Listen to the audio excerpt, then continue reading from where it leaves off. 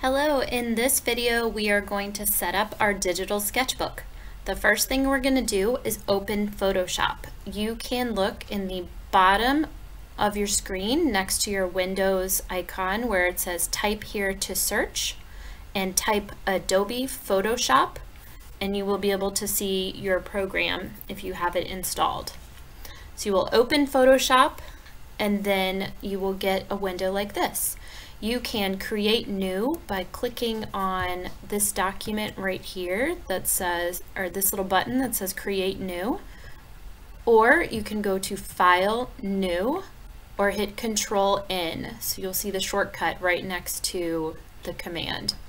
So any of those will give you a new document. I'll hit the Create New button.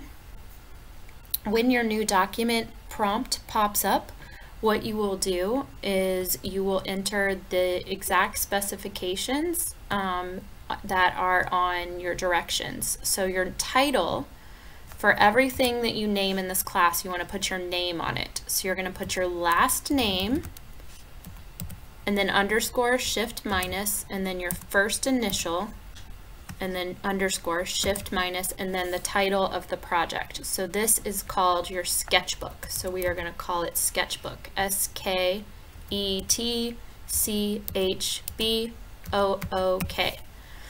We are going to set this up as a US paper document. So instead of, it might say default when you open it. We're going to use US paper. We're going to use letter. We're going to use 8.5 inches by 11 inches, which will already be set up. If you choose letter as your file type, it will already be 8.5 inches by 11 inches. And 300 resolution is print resolution. So when you choose something that is in the print category, it will put it in 300 resolution, so it will be printable. Our color mode will be RGB color because we are using pixels. And our background contents will be white. You won't have to change any of this, and you can leave all of this alone. Just make sure that it's a letter document at 8.5 by 11 at 300 resolution, and then we will click OK. When your document opens, you're going to see that you have a white piece of paper in the middle. That is called your canvas. So in Photoshop, the white piece of paper is your canvas. So we are going to look, we have the tools on the left. I have my tools in two rows, in two columns, but you could change it to one column by clicking on these little arrows if you want. You can also change your workspace. So the control bar is right under the menu bar. The menu bar is where it says File, Edit, Image, Layer, Type, Select, Filter, 3D, View, Plugins, Window, and Help. And if you keep scrolling over, you're going to see a little icon that allows you to choose a workspace. So it looks the same in a lot of the Adobe programs. This little, it looks like an internet website almost. It says choose a workspace. So you're going to click on that and you have an option of essentials, and you can even reset essentials and put everything back, and then that's the way it starts when you open up the program. And then it will remember your workspace from last time and it will open it back up. But sometimes you might want to choose painting as your workspace. I like painting because it puts my colors out here so I can see it. Sometimes you might want to choose photography as your workspace, depending on how you're working in Photoshop. So I'm going to put it on essentials and then reset essentials. Your tools, I'm going to put them back in two columns by clicking on the little white arrow. Your tools are over here. The tools we are going to use today are the brush tool. The shortcut is B. The eraser tool, the shortcut is E. And we are going to use these colors. So the colors at the bottom of your tools are foreground color at the top left and background color at the bottom. So foreground color is typically the color that you draw with or paint with. Background color is typically the color you erase with. So you can see what that looks like. we're going to go to our layers. On our layers, you're going to see at the bottom of your properties, and if you can't find your layers, you can always go to Window, Layers, or you can hit the F7 key, which is the shortcut for layers. So we are going to make a new layer. We're going to leave the background as a white piece of paper that is untouched. If you drew on it, you can hit, so let's say you drew on your background by accident, you can hit Control Z and undo. So keep this nice and clean. And this is, leave it all alone, leave it locked, leave it as a background, and we're going to make a new layer.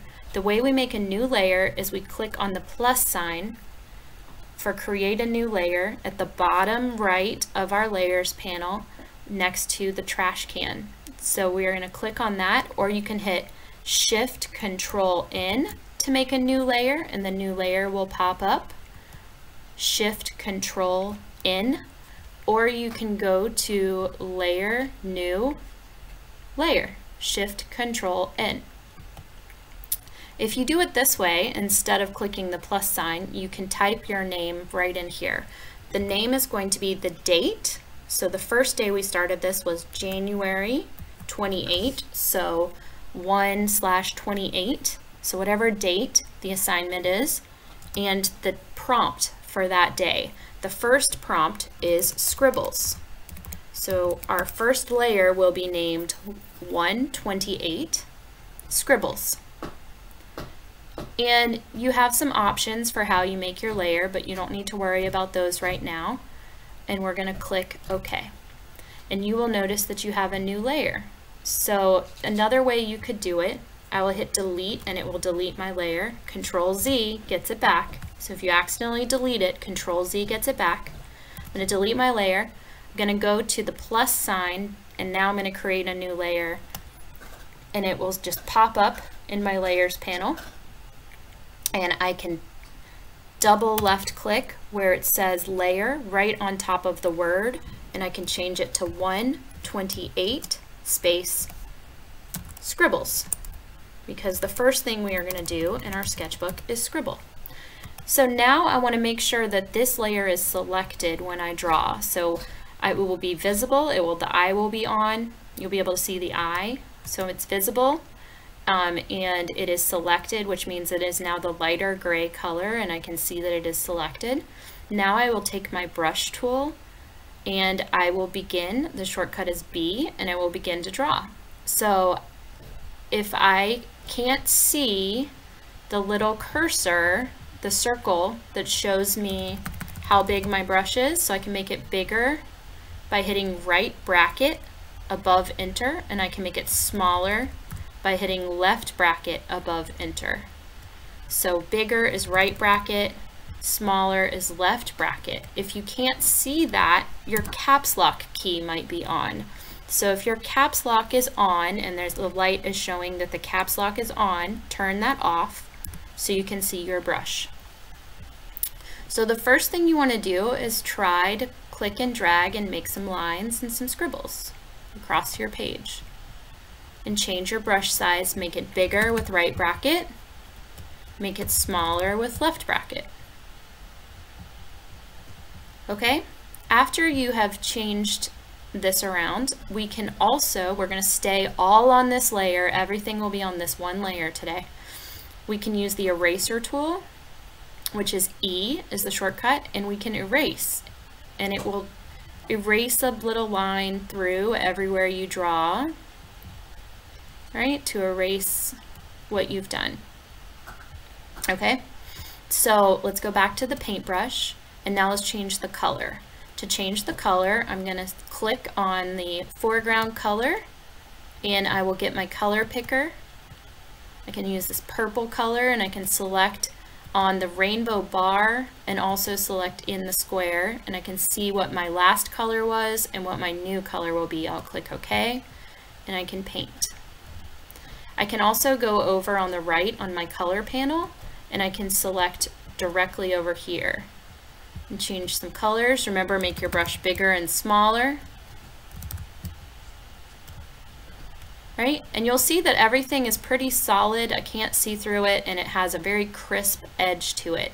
We can change those things. So up at the top in your control bar, it says what brush size I'm using. It says 300, and then there's a little arrow next to it. Yours might say a different number depending on what size your brush is when you click on this.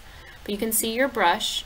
And then you can see that I have a hard round brush selected. I can use a soft round brush, and if I draw with a soft brush, you can see the edges are fuzzy and no longer hard and crisp.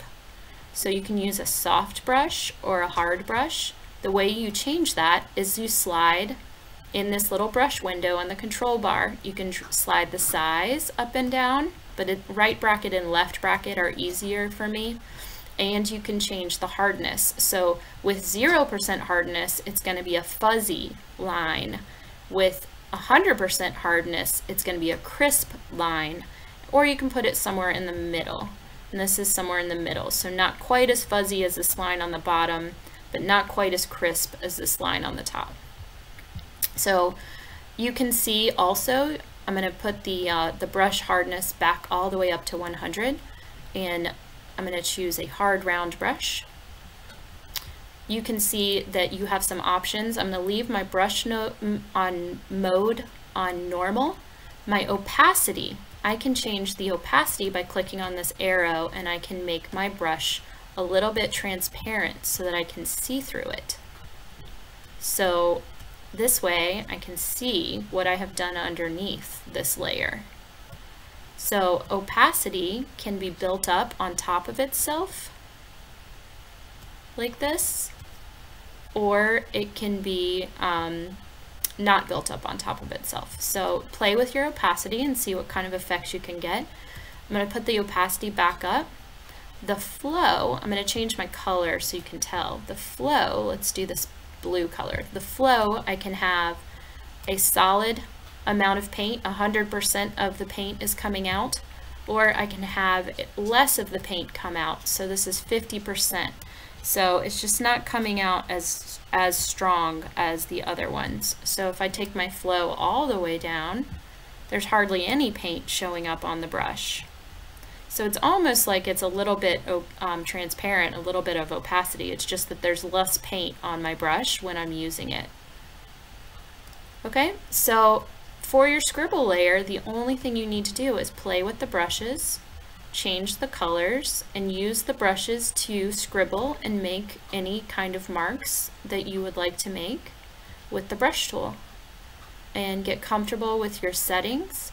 You can also change your brushes. There's different types of brushes. If you want to go back to this brush menu and you want to change to other kinds of brushes, there's a whole bunch of different kinds of brushes, like dry media brushes with like a pencil line.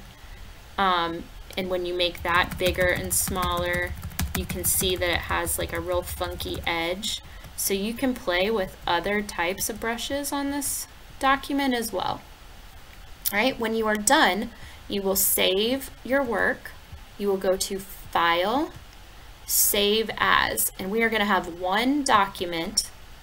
We're going to save it on our computer, and we're going to save it as a Photoshop document. So put it in your folder on your computer where you are saving your work. I have a folder for my images, and you could have a folder that's called Digital Art on your computer, so make sure it's not in your Downloads folder. Put it in a new folder. So you can make a new folder and you can call it Digital Art, and you can put it in on your computer, and then you can put this one document in here. We're going to resave over this document every time we work on this sketchbook. So the first layer will just stay right there, and then we'll make a new layer on top of it. So I will click Open to open that folder, and then I will click Save. And every time you save in Photoshop, you get this window that pops up. You're going to make sure Maximize Compatibility is checked, and then you'll just click OK. And then you'll wait, and you'll see the blue bar will go across to let you know that it's saved. And then if you make any changes to the document and you haven't saved them, you'll notice, let me make some changes. So look at how it says my title up at the top and then I'm going to add some brushes on top of it. And then there's this little asterisk that appears. This little asterisk at the end of my tile lets me know that I have not saved this. So I can go back, and if I make some changes and I want to save it again, I can go to Save As, save on my computer, and save. And then it's like, oh no, you've already saved this. Do you want to replace it? So yes, this is an updated version, so I want to replace it. I will click yes, and then I will click OK. All right, that's all you have to do, and then you can close your Photoshop by clicking on this X to close. Okay.